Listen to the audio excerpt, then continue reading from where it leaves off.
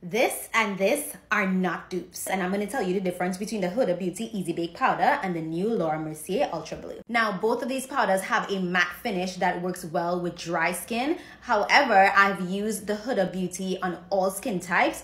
The Laura Mercier, I wouldn't do that. Now, if you're trying to avoid things like talc and fragrance, this product has both of them. Now, the Ultra Blue powder is talc-free, fragrance-free, and has hyaluronic acid, while the Huda Beauty has vitamin E. Now, they specifically call out if you have dry, combo, and normal skin, this is for you. So if you have oily skin, stick with the original. But how do they look though? Honey, let me show you. Using the same brush, we have Huda on this side and Laura Mercier on this side. Girl! Tell me which one. Tell me which one you prefer, because it's the immediate snatch for me. Obviously, Huda has more of a tint, but the real question is, which one are you gonna choose?